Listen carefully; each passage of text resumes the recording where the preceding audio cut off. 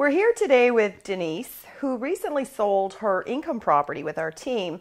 Denise, your situation was different in that it was an income property. It was also co-owned with a business partner who lived in the home. That's Is that right? So you weren't living in the home at the time we were selling. Your partner was.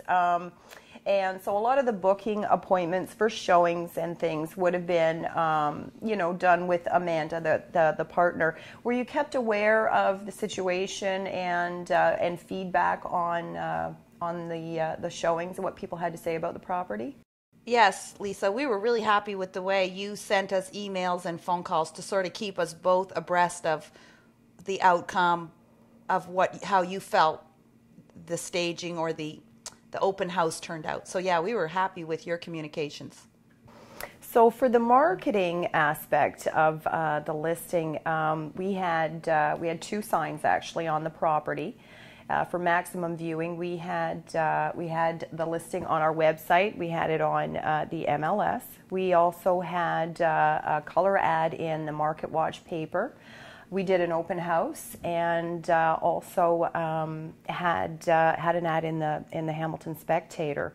What did you find? How did you find the marketing? Were you pleased with the? Yeah, we didn't have expectations when we came into it because we don't buy and sell a lot of real estate, but we found that the techniques you used allowed us to sort of flip the house rather quickly, and we were happy about that. So the home actually sold within 3 weeks, and for 98% of the asking price. Denise, were you pleased with the results? We were pleased. We were very pleased with the results. We were hoping it would come close to what we were asking, but truly we were not disappointed in any way. So all in all, it was a pretty positive experience for you. Would you consider calling us back if you were to sell another property, Denise? Yes, certainly we would call you back, Lisa. We were happy with the service.